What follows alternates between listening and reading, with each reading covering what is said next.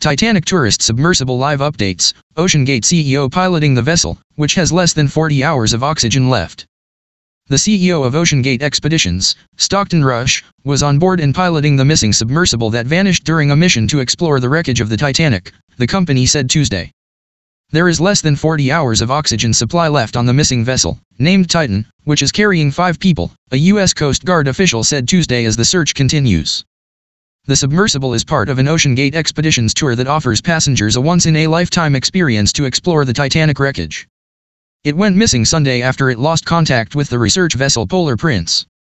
British billionaire Hamish Harding, owner of Action Aviation, was also among the 5 people on the vessel, along with French dive expert Paul-Henri Nargeolet and prominent Pakistani businessman Shahzada Dawood and his son.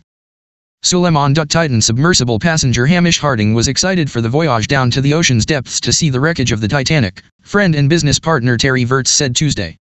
He was excited. The text I got was, "Hey, we're headed down to Titanic today!" Virts, a former NASA astronaut and Air Force F-16 pilot, told NBC News. Harding sent the text early Sunday. Harding, the owner of Action Aviation, is one of 5 people aboard the missing Titan submersible, which is the focus of a search in the North Atlantic.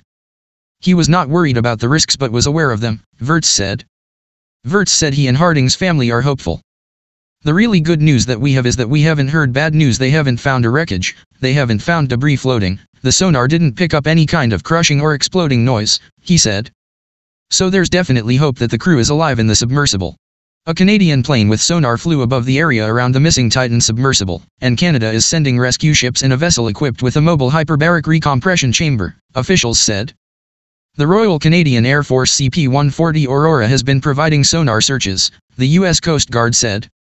The Royal Canadian Navy ship HMCS Glace Bay has also been dispatched, Canada's military said. HMCS Glace Bay provides a medical team specializing in dive medicine and a 6-person mobile hyperbaric recompression chamber, it said in a statement. A hyperbaric recompression chamber is used to treat or prevent decompression sickness. When divers are exposed to rapid decreases in pressure, nitrogen forms bubbles in tissue and blood. 2 other Canadian Coast Guard ships were either there or on the way. Visibility conditions have significantly improved today for aircraft scouring the surface of the Atlantic Ocean for signs of the missing OceanGate submersible, the Coast Guard said.